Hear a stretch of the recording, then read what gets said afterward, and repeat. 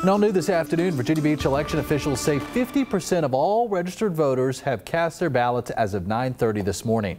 Today alone, 33,000 people voted between 6 and 9:30. And there are 310,000 registered voters in the area's largest city.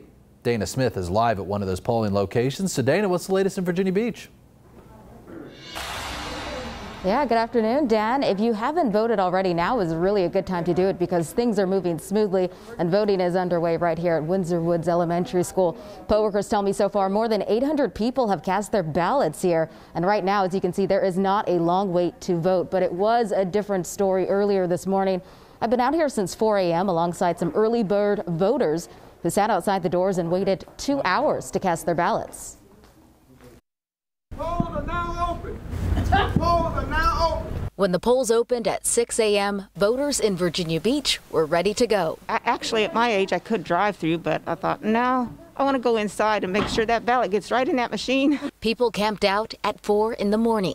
I'm bundled up and I'm comfortable. They brought chairs and blankets to wait it out in the chilly 40-degree weather. I got myself ready last night, so all I had to do was just get up and throw it in the car and go.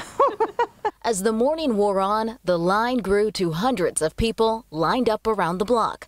But it moved quickly, and by mid-morning, the line had dwindled to only a dozen. No, this is pretty much what I expected. Just, everybody, good voter turnout today. This morning's line comes after weeks of early voting, where people stood in line for hours to cast their ballot. Actually, I've been trying to vote. I tried to early vote twice, and the lines were crazy. But this voter didn't give up, and for good reason. This is actually my first time voting, and I'm really excited, so yay! That's incredible. There were a lot of first-time voters and a lot of older voters. Some people came alone. Usually I have other people with me, but they voted early. Others brought friends and family and hopes to inspire the next generation. Well, she needs to see what it's like so that she can be ready to vote in 10 years when it's time for her to.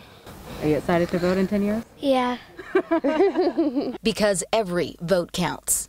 Well, I thought about not coming out, and but then I'm like, well, if it'll help, we just want to move forward with everything, and the year how it's been, just figured it'd be important to vote.